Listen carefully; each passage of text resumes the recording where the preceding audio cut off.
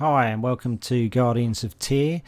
My name's Barry and we're going to be watching a game of Warhammer Champions. Me and Mike are playing a best of 3 match. Hopefully the organised play rules will be out soon. We thought we'd get a best of 3 match game going in, as it's very much like the Lightseekers OP. So Mike's playing Grand Alliance Death with Vampires. I'm playing Grand Alliance Order with Stormcast. My deck is Matt Cosmore's build from Six Sages Gaming. It's the Celestant Prime control deck. Starting off with the Liberator Prime. Got to save some points because the Celestant Prime costs you 12.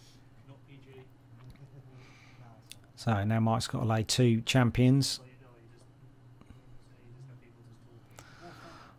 Vargulf Courtier goes into play, so when he deploys spells he'll gain health, and a bloody Vampire Queen so he can recur some vampires.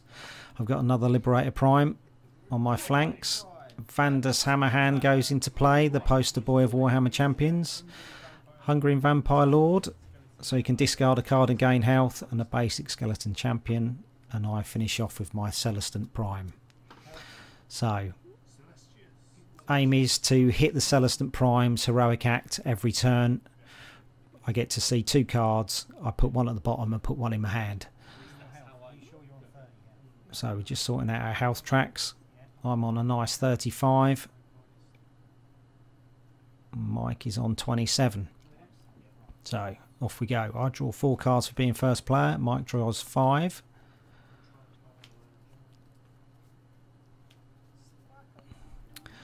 So the good thing is both of these decks are control decks. With Order they tend to control the columns, whereas the Death will control the discard pile and burn a lot of my stuff. So there we go. Heroic act straight away. Grab a card, ditch a card.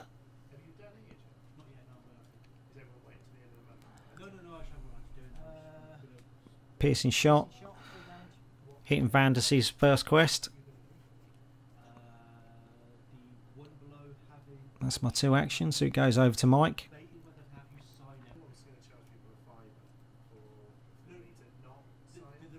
So, Feasting Vargeist. So the first 2 corners he's going to gain a health, and on the 3rd corner he'll gain 2 cards. And then he draws as his second action. There we go. So, first action, hit Celestant Prime. 1 in my hand, 1 at the bottom. The cards are a little bit slippery, really need to be sleeved.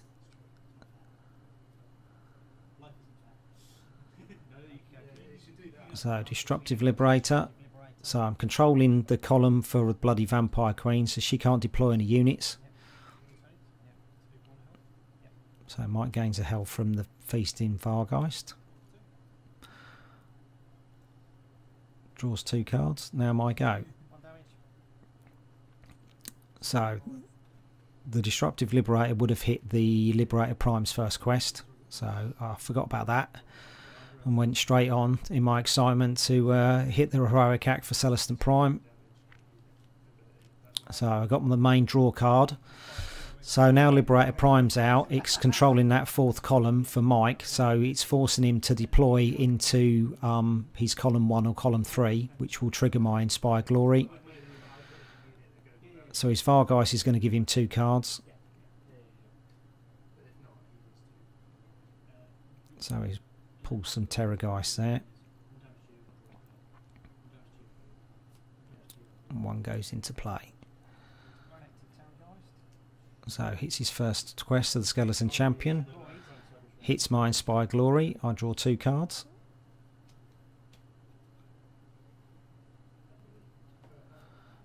And then Mike ditches a card because of the Terrorgeist.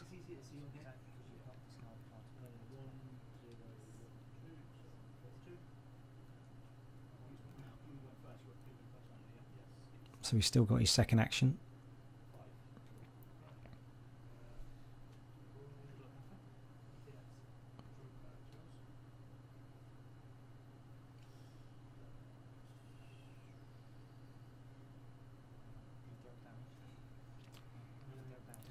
There we go. So I've remembered.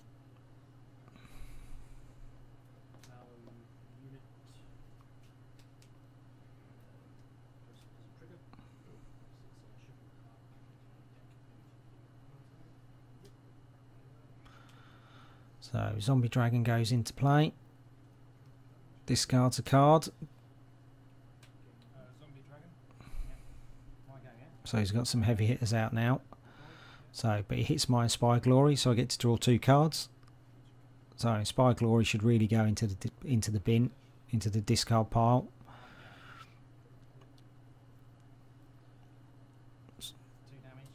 So Liberator Prime for 2. Still controlling the Vampire Queen's column or lane.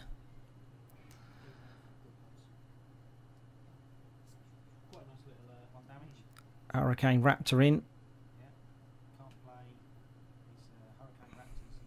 So Hurricane Raptors, you can't play units into that lane, you can't play spells, and you can't play ability cards. So Vander's Hammerhands just done the second quest. Triumphant Smash to remove the Zombie Dragon. Does his third quest. All I've got to do now is deal damage on his fourth quest, which will trigger when the Hurricane Raptors rotate next turn. So next turn, Vander's quest is done. Let's see what we get.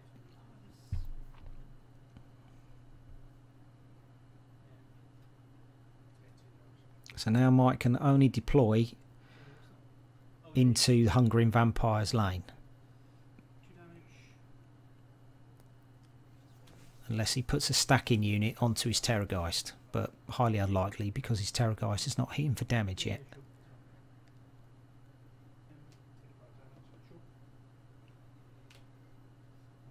So he's having a long old think about it. Looks like he's drawing 2. There we go.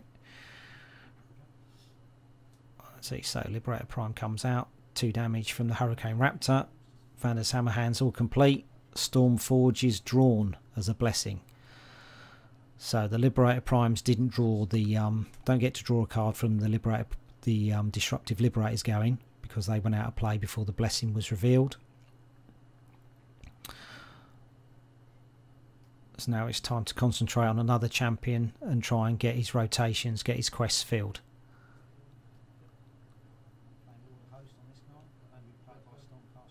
So Lord of Hosts, it's the only that's the only champion I can play Lord of Hosts on, because it's the only 7-coster.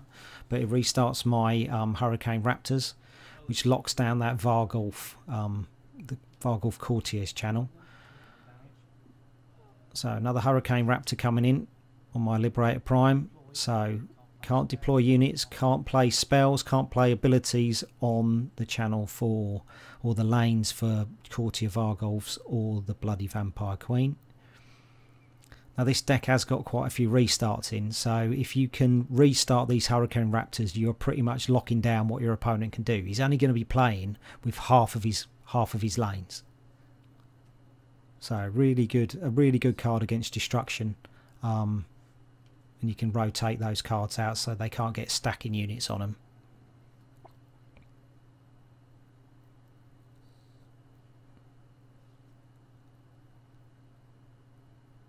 Plus they're one of the only cards for Order that do damage straight away on their first corner. So they're good for hitting the damage quests. So Mike's just double checking about how the Hurricane Raptors work. They do kind of put a spanner in the works. They are an awesome card.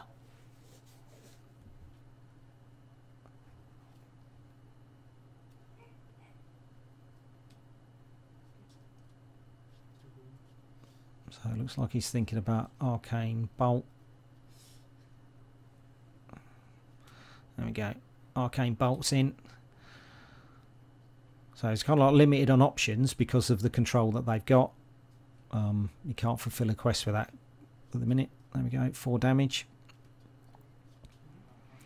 Celestant Prime's Heroic Act again. Draw 2 cards, keep one of them, ditch the other. It's time to start thinking about hitting some quests for the other 2 champions.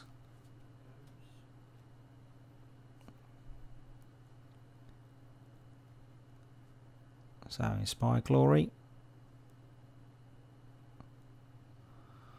Probably not the best of plays right now. Terrorgeist hitting for 4. Next turn that Arcane Bolt's going to hit for 7. So with the Inspired Glory you can either draw cards off of it or you can do Heroic Acts off of it and gain 2 health. But realistically that card needs to be kept for Celestant Prime's 3rd and 4th quest, because you can basically hit both of them with that one card draw, or card play, sorry. Raptor goes out, Stormforge triggers. The other Raptor goes out, Stormforge triggers again. So I've got plenty of card draw. Plenty of options. Heroic Act for the Celestant Prime. Draw 2, keep 1, ditch 1.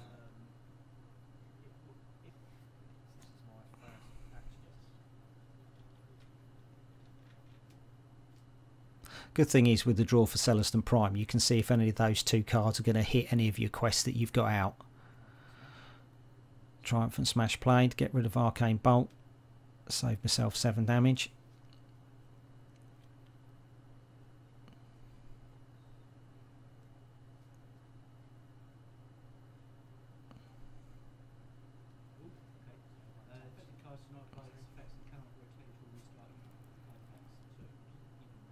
So I've got I'm not blocking any lanes at the minute, so Mike can deploy anywhere he likes. So Mike's playing Claws of the Grave. So when that rotates, it's going to do the last corner damage of the unit that's in the discard pile. A Zombie Dragon goes in, hits my Inspire Glory.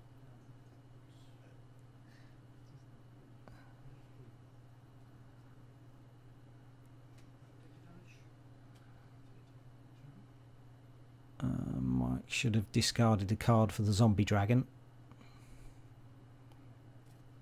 So missed that one. So Celestant Prime.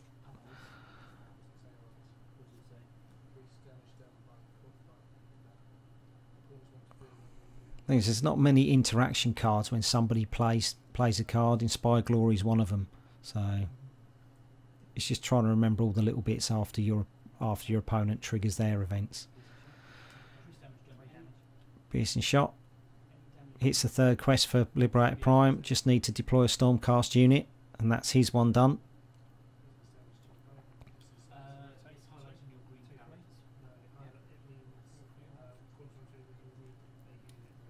So cool. Claws of the Grave has just triggered that Terrorgeist that's sitting in its discard pile. It's just hit me for 4.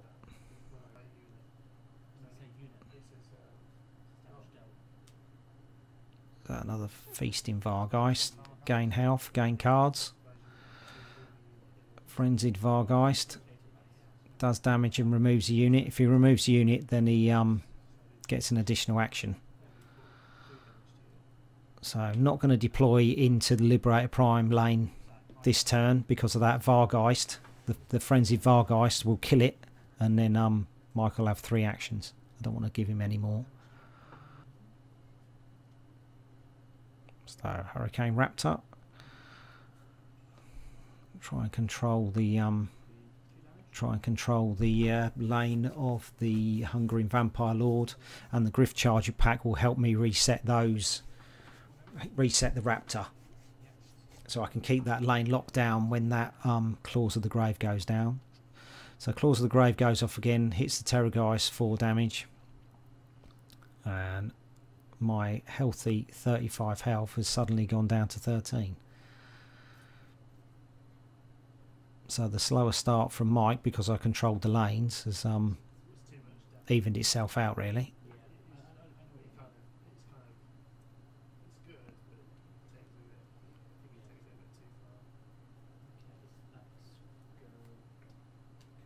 So first stacking unit, Grimghast Reapers. So that last corner will hit me for 5.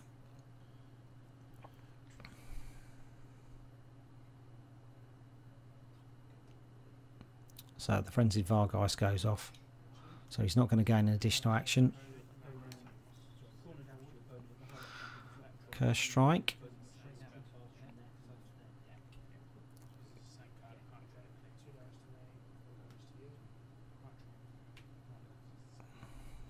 So Mike's was querying about the double quest off of one card, which you can't do. So he got the quest off because he hit Curse Strike, but the removal didn't work. But 2 damage from the Raptors. So Disruptive Liberator into play. Completes the quest. Pull the Pennant of Sigmar, so I can restart all of my Stormcast units. So restart my Raptors. 1 more damage.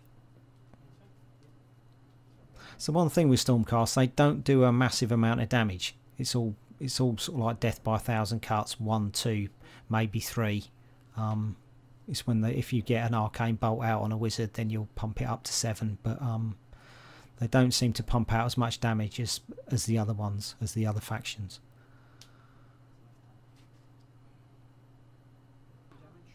So Mike can he can stack a card onto his Grimghast Reapers.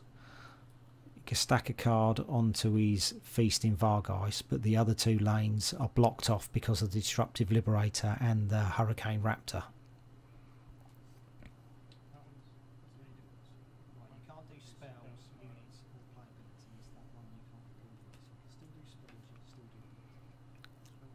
So Devout, so he's got rid of my Disruptive Liberator.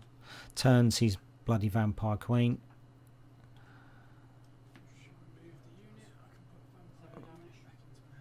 Bloody Vampire Queens hits her little ability, so she can put a vampire back in her hand. My Stormforge triggers, so I drew a card. So the card draw on this deck from Matt Cosmore is really good. It's just whether or not you draw the utility cards or you draw your units.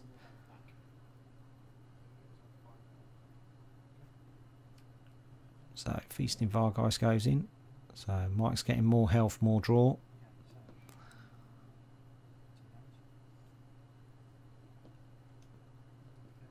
See, the Raptors are good, but the Raptors in play have locked down that lane. But the only trouble is I can't complete any more quests on my Celestant Prime.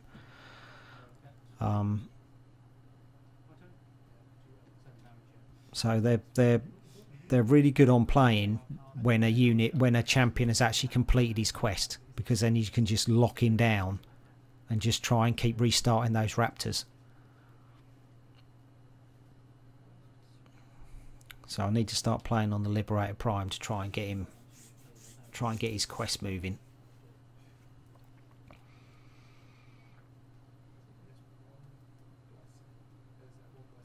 So Long Strike Raptors into play.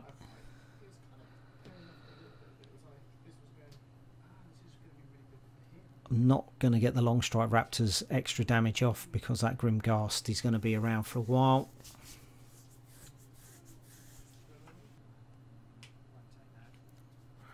Rotate my charges to reset my Raptors. So Hungering Vampire Lord is doing nothing. 2 damage from the Reapers.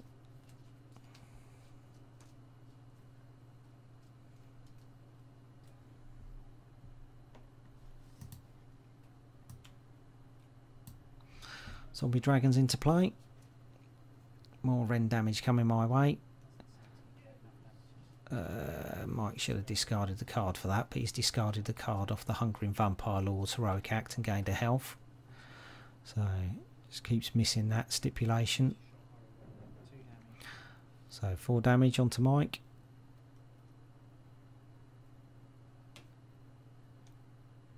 Paladin Decimator into play.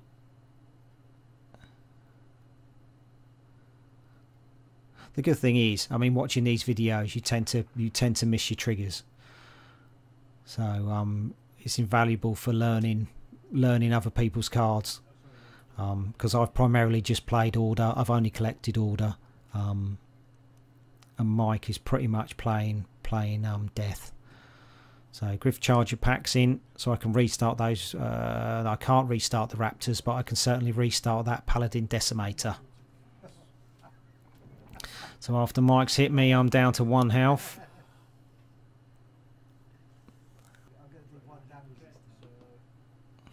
So, can I hit him for 6?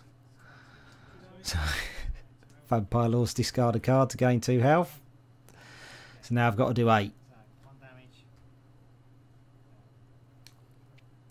And I'm doing 1. I should have drawn a card there for Stormforge.